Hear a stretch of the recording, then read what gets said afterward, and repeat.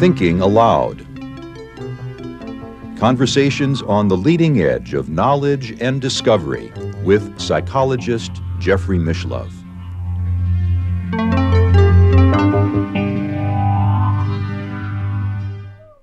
Hello and welcome. I'm Jeffrey Mishlove. Today we'll be exploring trauma and the human condition. With me is Dr. Anngwyn St, who is a social traumatologist. And she approaches this field from a systems perspective. She is the author of a 2-volume series of books on trauma, space, time, and fractals, which we've discussed in previous interviews, and a 5-volume series called Trauma and the Human Condition. Each volume has a separate name, and the most recent of these is called Fire in the Madhouse. Okay. Welcome, Anngwyn. Thank you. It's lovely to be here. That really does seem like an apt metaphor for the human condition, Fire in the Madhouse. Yes, that was Terence McKenna. That he used that phrase in one of his famous rants, and it landed. I thought, yes, he's got it right. That's what time it is. It's Fire in the Madhouse. And that was 2016, and it's not changed all that much. Well, when I hear the word madhouse, it reminds me of a very striking fact. I first heard it when I was in 2nd grade, and my teacher said, you know, students, 1/3 of you are going to end up seeking treatment for a mental illness in your lifetime. Oh my, there's some predictive programming. Yeah, but I mean, when you consider the percentage of people in the population who are taking anxiety medications, medication for depression, medication for bipolar disorder, medication for schizophrenia, and so on, you're probably talking about 1/3 of the population. Yes, and maybe all that is some social engineering that's not all that necessary. Or effective. Yes. Although I do talk to people who say it saved my life. I've heard that too, and I'm not against medication. But I do think Big Pharma has overreached into the field of mental health, to an alarming degree, particularly in medicating children. So it's a concern. But on the other hand, the human population itself is labile, and maybe it's a good thing, because some of the very same people who might be diagnosed as schizophrenics in one era are the great inventors, the great artists, the great writers in a different era. And, you know, Mali Doma, the African shaman, whom I've interviewed, Mali Doma Some. He has a very different view about that. And what is his view? That the madness is sacred, and that it's of service to the community, and that these people need to be included and listened to. Yes. And certainly not marginalized or medicated. Well, he reported, you know, when I interviewed Mali Doma, he told me a story in all sincerity that was totally unbelievable, and yet I don't disbelieve it either. He said he attended his grandfather's funeral. His grandfather had died. They had a big funeral in the village of Burkina Faso, is the country he came from. And he said at the funeral they play xylophones or marimbas. And it's a celebration. And he said they have a march to the burial ground, and his dead grandfather got up and marched along with the mourners to the burial ground. They said, this is normal. This is what they do. That's what the marimbas and the xylophones do. They awaken the corpse, and so it can walk with them to be buried. That's so not American culture. I'll say that. You know? But I have interviewed many, many people who tell me unbelievable stories, and I can tell you a few. Yeah. And it seems to me, if so many people are having these unbelievable experiences, maybe it's a mistake to dismiss these people as crazy. So here we are, trauma and the human condition. Yeah. And in thinking about this, outside of American medical protocols, Yes. that the truth is, the first trauma specialists were not psychologists or psychiatrists. They were the medicine people and the shamans. Yes. And they knew a lot about trauma and the system and the ancestors and the language of symptoms and the healing powers of nature that we are only now coming back to. I think we have to accept the fact that shamanism evolved probably over a period of hundreds of thousands of years before we ever had written language and what we call history. Yeah. And they were the trauma specialists. They're coming back now into the mainstream. Shamanism is being reborn. Yeah, I think it's a healthy thing because I think the psychological, psychiatric protocols, paradigms are to some degree disconnected and culturally specific. And if you think about this planet and how many millions and billions of people on this planet are traumatized, they're not going to go sit in a chair with a therapist and talk about their feelings, nor do they have access to psychoactive drugs. So they have to find other ways without money, without these other resources, because particularly in collective trauma, it's massive. There are not enough therapists to run around the planet, sit in chairs and talk to people one-on-one. It's just not realistic. So I started thinking about, okay, what have humans always known about how to heal trauma before the psychologist and the psychiatrist? Because they're late to the game. And most of what we were taught came out of a study of war trauma, shock trauma, and that was late. That came in around World War I. And then trauma was primarily seen as combat related. It was a war trauma. Shell shock. Yeah. And still not well understood, nor did they understand a whole lot about treating it. And I did, at one point, 4 years of marriage and family training, and I had one weekend of trauma where they taught us to diagnose combat trauma according to the DSM 3 or 4, whatever it was in those days. And that's such a narrow view. It's such a medical model view of trauma, because trauma is integral to the human condition. It always has been. We talked in both of our previous interviews about the birth trauma. Yes. For example. Yes. And I thought, how do other cultures heal trauma? What is a cross-cultural resource for traumatized populations? And I think what I came up with is primarily is nature.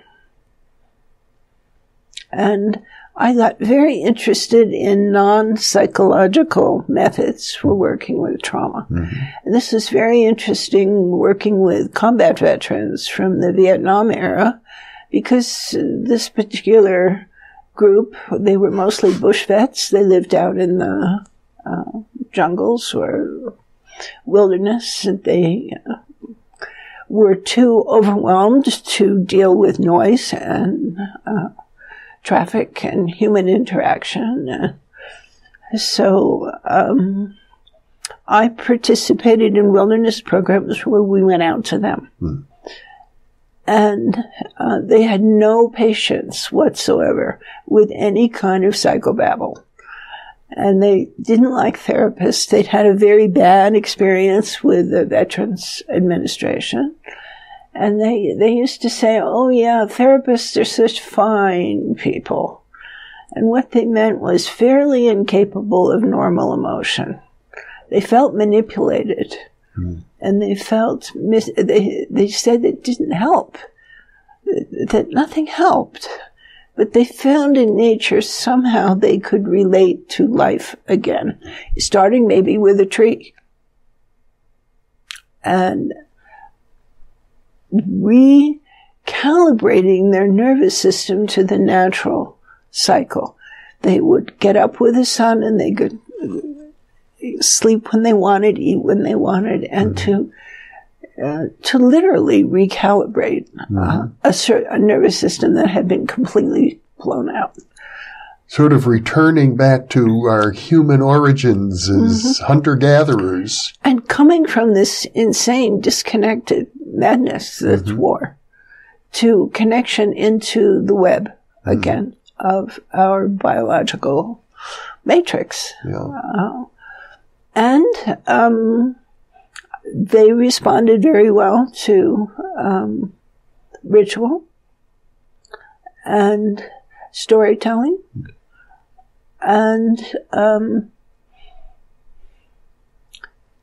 careful negotiation of connection. And at one point, we did an exchange with Russian veterans, the war in Afghanistan. They were very similar. They were skittish and suspicious and not much in the way of social skills.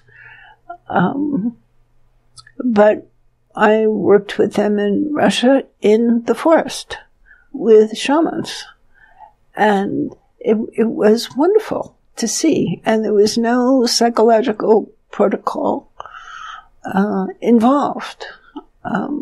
Not that I'm against psychology, but I think when you think about the planet and the different cultures here, that model doesn't translate globally. Well, I suppose part of the problem is that what we call normal is very far from the sort of homeostasis established by our ancestors. Yeah, we're quite disconnected. And I thought, well, this is very interesting looking at non-psychological approaches. And I think used together with psychological, because we have learned a few things about trauma. But we're still, I think we still have a lot to learn. Well, I suspect that for much of my life, if you were to ask me about trauma, I would say, I'm not traumatized. I've never been abused. I've never been in a serious accident. I haven't had a serious illness. I don't have any serious disabilities. I'm not experiencing financial anxieties. I'm healthy and I'm already in my 70s and I haven't missed a meal in my entire life. So trauma is something that only happens to other people. And I suspect many people in this circumstance might say something like that. I was born after the Second World War. I'm Jewish, so I have relatives who were killed in the Holocaust, but not any of my immediate family members. It's your tribe. Yeah. So, but there is a tendency to want to distance ourselves from the trauma of other people. And that's essentially what I do normally, naturally. Yes, and it's also very American. Because we're essentially an optimistic culture. We're protected by oceans on two sides. Yeah, and we've never really been occupied in the way that Europe, East Europe. Most other countries have. Actually, yeah. Even England was occupied by the Romans at one time. Yeah, and they were bombed by the Third Reich. Yeah. But we had plenty of trauma here because of the genocides, we had a civil war, by the way, which is not resolved. I live in a country that was built to a large degree by slave labor. Yeah. And certainly before the Civil War, and actually probably much more than we appreciate subsequently. Yeah. And committed genocide against millions of indigenous people. Mm-hmm. So, but I don't think of that as trauma affecting me, but of course it does. Yes, it does. Yes, it does. And it's coming around again. Mm-hmm. Because now when we have this resurgence of fascism, it's aligned with the Confederates, with the Klan, and with the us and them and the North and the South and the racism. And here we are again, because it was never really resolved. Mm-hmm. And that's collective trauma. And we're in the collective. Yeah. And, well, the lessons of history seem to keep repeating themselves over and over again, because are they ever digested? That's a good question, because I think if they're digested, they don't represent, because there's no reason to, because it's resolved. Yeah. But as long as, for example, Americans, you hear all of this, we are exceptional people, we're the guys in the white hats, we're the good guys, those are the bad guys elsewhere. The bad guys are only from elsewhere. Yeah, American exceptionalism. Mm-hmm. Yeah. Well, it's not how the rest of the world sees us. Mm-hmm. And the whole question of trauma, I think it's intrinsic to our biology that we have this nervous system that's triune, which is compartmentalized. Mm-hmm. And, we have the neocortex, which we think is our brain. Yeah.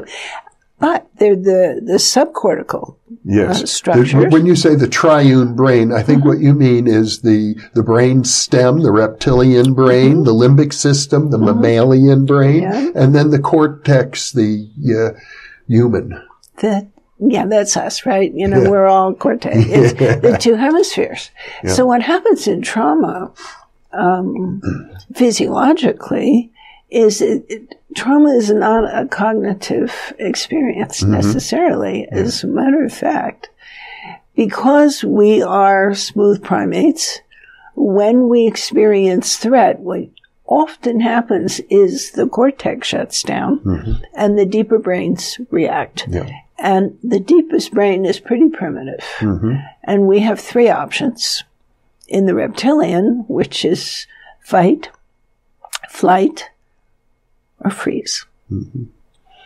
And these brains are compartmentalized. So we may think we would react in a certain way, but when the threat actually comes, the reptile takes over. Yeah. And we find ourselves in an autonomic reaction where we sometimes get stuck. Well, Anngwyn, I was at one time threatened by attackers who came into my bedroom in the middle of the night and told me they planned to kill me and threw a knife at me. Oh, my goodness. It happened. Yeah. They actually were people I knew. But I became possessed at that moment by what I have to call a higher consciousness. I felt like Jesus Christ, I have to tell you. I was in bed, so I got out of bed stark naked. Yeah. And I just looked at those people, and they turned around, and they were frightened of me in my innocent nakedness, and walked away. But I was possessed by something outside of myself. It felt outside of myself, and it was no fear. And nor was I aggressive in the least. I simply stood up very calmly and peacefully, and that was more than they could handle. And oh, yeah. So we have, it's not well understood, I'm sure, in the neurological aspects of it, but we do have what some people call superconsciousness. And the bottom line is, when you're threatened, yeah, does your reaction work? And in your case, it worked. Yeah. And if it works, you don't have trauma. Where you have trauma is when it doesn't work. Yeah.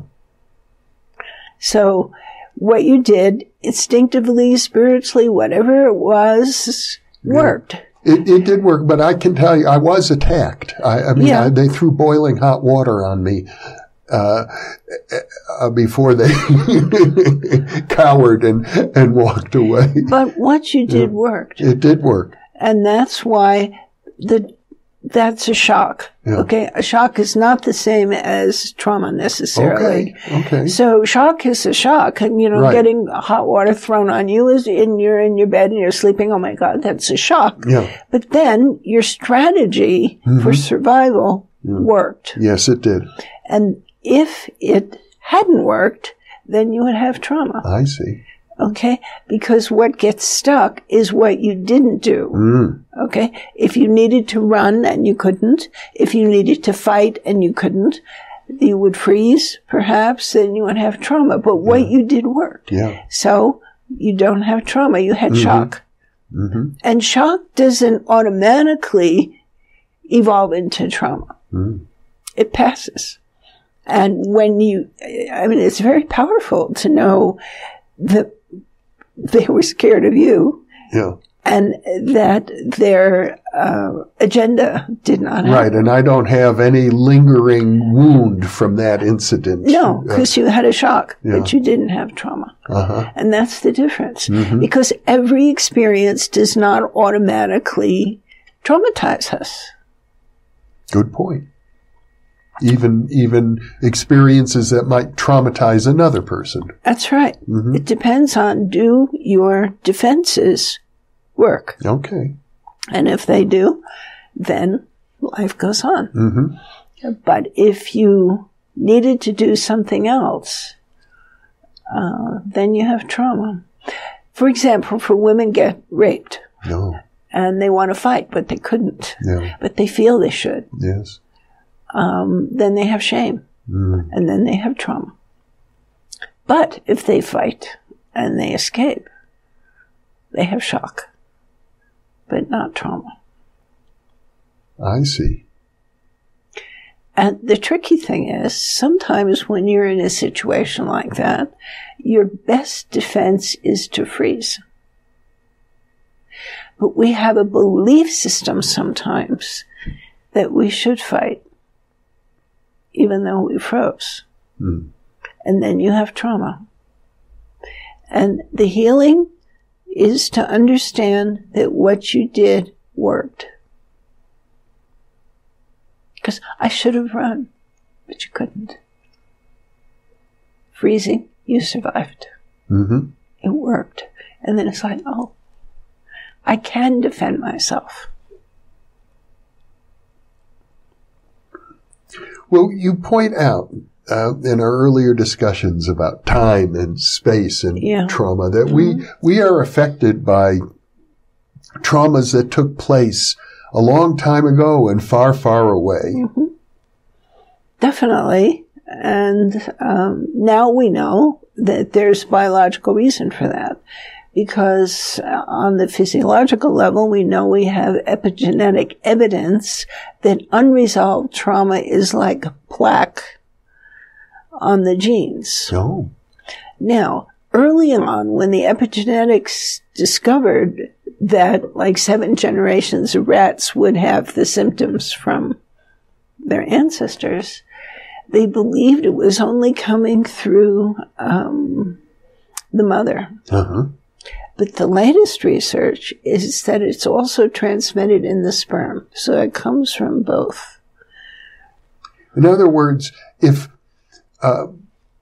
it used to be thought that you cannot change your genes. The genes simply get passed on, or if they get changed, it's through some sort of a mutation, like cosmic rays coming in, mutating your genes. But now we know that through this new field of epigenetics, that genes actually are modified in subtle ways by a variety of factors. Yeah. And didn't Bruce Lipton say something about genes have potential that can be activated or deactivated? Yes. And it's like, well, now we bring something like free will into it. So it's getting more complicated. It is. There's even, in fact, I have an interview scheduled some weeks in the future by my old friend Ken Pelletier, who has a new book out called Change Your Genes, Change Your Life. We can consciously affect our genes. Yeah, we can. I think the medicine people knew that. And I read his book years ago, and he was one of the first to suggest there was a correlation between our personality traits and the pattern of symptoms that we would develop, that these symptoms did not fly in from Mars, but that they had something to do with the way that we orient ourselves in the world. You're talking about Ken Pelletier, his earlier book, Mind is Healer, Mind is Slayer. That's the one. Yeah. He was very early on to this. Yes, he was. Yeah. And then there was Larry Dossey?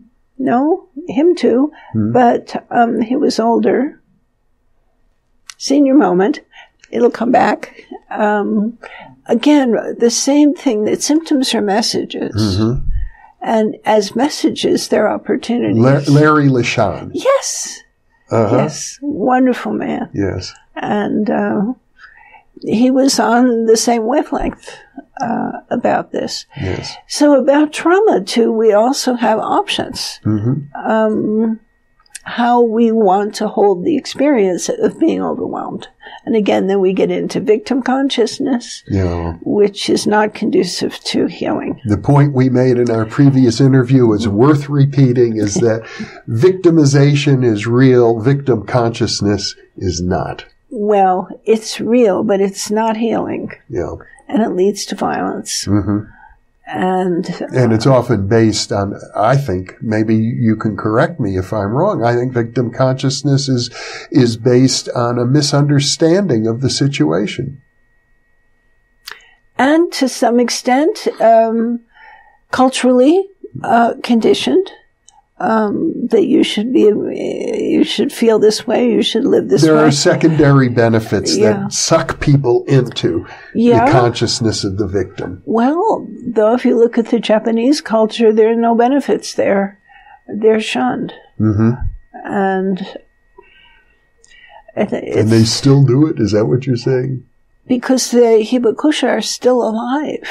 The people who were damaged through the atomic bombs, they're still alive. Yeah. And they're still shunned. Yeah. Treated like lepers. So there's a cultural factor too, telling you how you should respond to an overwhelming life event where you're a victim. And how many people know their options about that? I mean, what does the religion tell you about it? What does the tribe tell you about it? What does your therapist tell you about it? As I see it, this is Earth. And trauma is integral to the human experience. Because we are not machines. Yeah. And the degree to which it affects us, the degree to which it shapes us, varies greatly according to culture. And looking at the larger picture with the human condition, there are what you might call the greater forces. And these greater forces are rarely acknowledged in therapy or even family therapy. How many family therapists ask the client, was anybody in your family ever in a war? They don't. They ask about personalities and sexual patterns. Yeah. And when you think about the degree to which war shapes family systems, cultures, clans, tribes, nations for generations, it's never mentioned. It's one of the greater forces that contributes to collective trauma. And surely if you study history, it's very much about battles and war. Oh, yeah. And then when you have war, you have epidemics. And then you have immigration and emigration. And then you have natural disasters as well. Does any therapist ever ask, was anybody in your family ever in an avalanche, a tsunami? No. An earthquake? But these major, look at what just happened in Japan with that March 11th tsunami and quake. Thousands of people were, families overwhelmed, and that will go on for generations. Now, are you referring to the tsunami and quake that led to the Fukushima disaster? Yes. Plus you have the radiation, which is changing their genome. Yeah. Yeah. And spreading out into the Pacific Ocean. 300 tons every day. And retouching, in effect, every continent. Yeah, because this is a water planet, and it's round. So the radiation travels in the currents, and then it's picked up in the clouds, and it comes down in rain on the land. So the radiation levels globally are increasing. Yeah. And I would say at this point, the radiation has become one of the greater forces that are, I don't know quite how to put it, shaping, I think, maybe the human future, maybe the human genome. In a very big way, I would say, and not just from Fukushima. Yeah. People who know me well would know that one of my best friends over the years was Dean Brown, a physicist who's been deceased now for over a decade. But he studied at the Institute for the Advanced Studies in Princeton. What are the biggest threats facing humanity today? And in his opinion, the single biggest threat was nuclear waste. I agree. We don't know where to put it yet, and it's leaking into the environment all over. That's right. Because look at all the atomic testing we did in the South Pacific, which is still there. Plus, the Russians were doing a lot of atomic testing, and so were the French in the South Pacific. And in Nevada. In Nevada. And even here in New Mexico. Yes, definitely. You have this problem of where to put it. And, so I would say that this is an environmental trauma. I think that's one way to put it. But then there's the question, like, how did it come to this? And there was something about splitting the atom. That there was some kind of disconnection there. Well, you know, it reminds me of the phrase Francis Bacon, one of the founders of modern science, who described what we're the scientific endeavor. We're going to put nature on the rack and torture her. Well, yeah, so this is coming from some anti-life perversity. That's one way to look at it. Yeah. But, you know, from a biological perspective, if we look at evolution as a whole, long before humans evolved on this planet, other species created traumatic problems for themselves. I understand the earliest cells on this planet were anaerobic. And they poured into the planet a poison that nearly killed them off completely. It was oxygen. Yeah. And what happened is they mutated. Instead of oxygen being a poison, now oxygen is essential. And I have the idea. I actually set this up at a conference in Mexico City. Man, woman, radiation, present time, and man, woman, 200 years. And radiation was neutral. It wasn't like behaving as a predator or any. It just is what it is. The problem is how we used it. But now it's everywhere. But it wasn't malevolent as such. It's just like, well, you know, it is radiation. Yeah. The humans in the future, downloading from the Akashic field, they said, we're fine, we're different, we're not very interested in you, looking back. And apparently, we're going to mutate. And some of us are going to make it, and some of us aren't, because that's what has always happened on the planet when there have been environmental changes. Some species make it, and some mutate. And we human beings are already responsible for the death, or maybe genocide is a better word, of many, many other species. Oh, yeah. Absolutely. And now we're moving into space. And which is full of radiation. I mean, our atmosphere protects us from a lot of the radiation pouring in from space. we're going to need a version of us that can tolerate that. Yeah. So if you take the big picture, it's like, oh, well, it's process. Well, it was Nietzsche who said, if it doesn't kill you, it will make you stronger. Yeah. However, I think we're at where we are right now. It's a crisis point because we don't know. Yeah. And in my work, I would hope that, because I travel a lot internationally and work with many different cultures and countries, that I think for me at this point it's important to see trauma as integral to the human condition and not see it as a diagnosis only that's given to certain people if they have a shock. And, you know, we use the word trauma, so, you know, I'm the worst one. If my computer crashes, I say, you know, I have computer trauma, and of course I don't. Yeah. I am frustrated, I'm upset, but I'm not traumatized. Yeah. But it's like this traumatizes me, that traumatizes me. No, it's not true.